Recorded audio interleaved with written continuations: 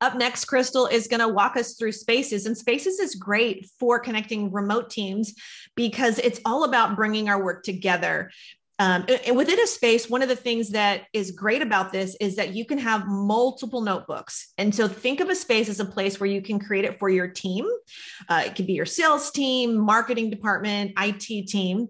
It can also be for projects.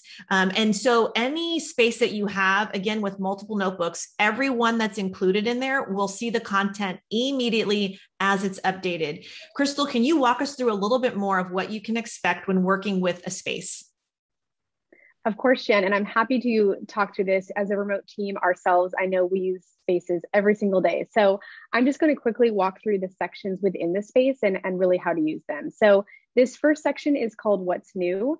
This is a running carousel of the most recent notes that have been updated. So as a remote team, I find this extremely valuable because I'm able to see how long ago the note was updated here indicated at the bottom, as well as who last updated the note. So as a manager, let's say, I could quickly scroll through this carousel and understand what my team is working on and who last updated. So I think that's really valuable. Yeah. This next section of pinned notes is also great.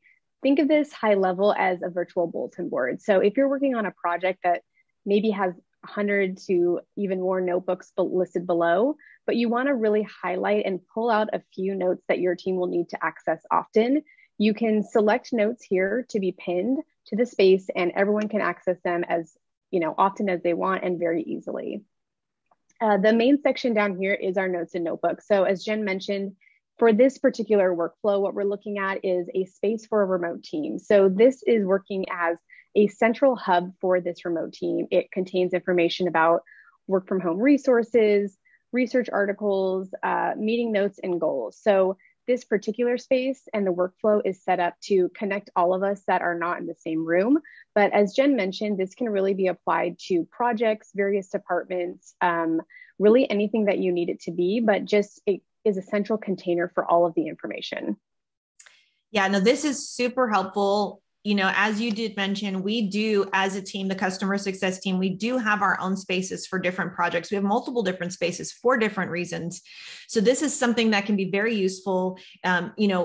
Earlier, Crystal, you were walking through home. You can actually make a space a shortcut, for your home screen. So there's so many different ways that you can make this customizable for your workflow and for your day-to-day. This was really great. Thank you for showing this to us today.